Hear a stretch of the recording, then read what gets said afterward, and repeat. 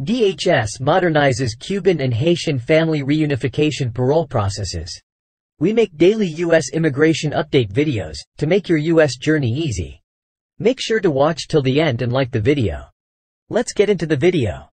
DHS today published Federal Register notices that will update and modernize the Cuban and Haitian family reunification parole processes, reflecting extensive feedback from stakeholders on these important programs. The modernization of these processes, petitioners will be able to complete most of the FRP process online, eliminating the burden of travel, time, and paperwork and increasing access to participation.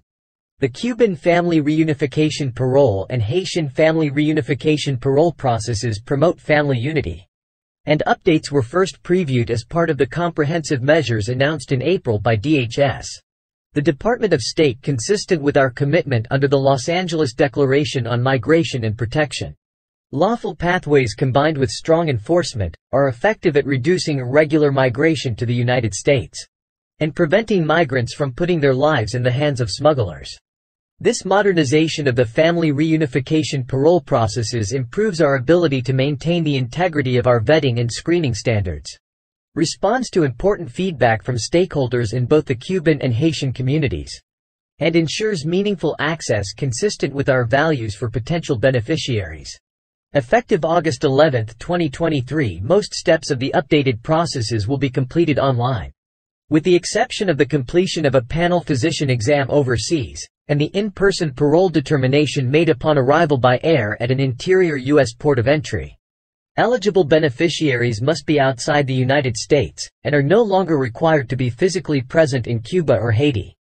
DHS will continue to verify an individual's identity and eligibility on a case-by-case basis, and to conduct robust and multi-layered security vetting.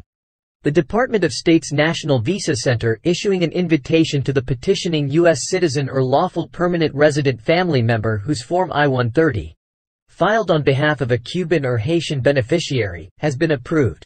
The petitioner can then initiate the FRP process by filing Form I-134A, online request to be a supporter, and declaration of financial support, on behalf of the principal beneficiary, and any derivative beneficiary spouse, and children to be considered for advance travel authorization and parole.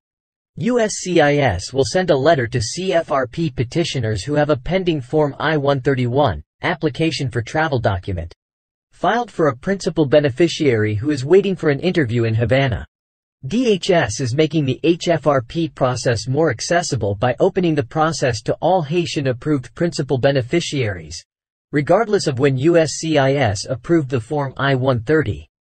DHS is committed to ensuring that the CFRP and HFRP processes reunite families and provide a safe and orderly process that enables certain Cuban and Haitian nationals and their derivative spouse and children to enter the United States, without making the dangerous journey to the southwest border or through maritime routes.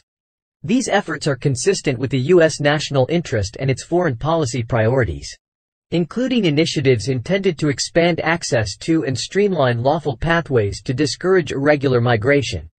The Federal Register notices for Cuba and Haiti provide detailed information on the application process and eligibility criteria. Thanks for watching.